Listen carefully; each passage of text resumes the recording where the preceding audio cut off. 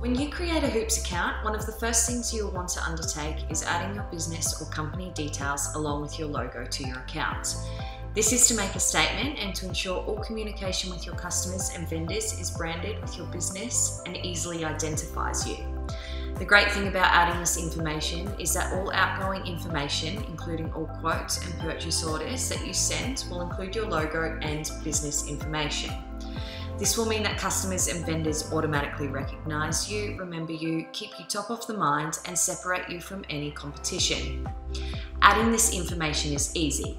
All you have to do once you are logged on to your Hoops account is click Settings and choose My Organisation.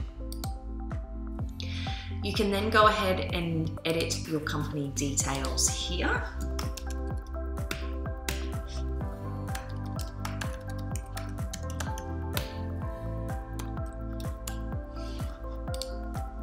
And click Save. You can upload your logo here by choosing a file and click Save.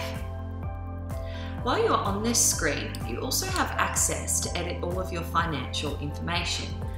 By clicking Edit, you can choose your relevant currency symbol, your default taxes.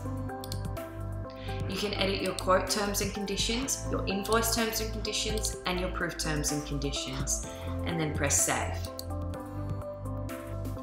You can edit these settings at any time. Hoops is simple and easy to use. I hope you enjoy using the platform. Sky here. If you would like to learn more about Hoops, any features, the amazing benefits of using this platform, and also customer testimonials, then make sure you like this video and subscribe to our channel. If you have any questions about Hoops, then leave the comments below or reach out to our support team in the link provided. Until next time, keep up the amazing work, and I look forward to seeing you over at the next tutorial.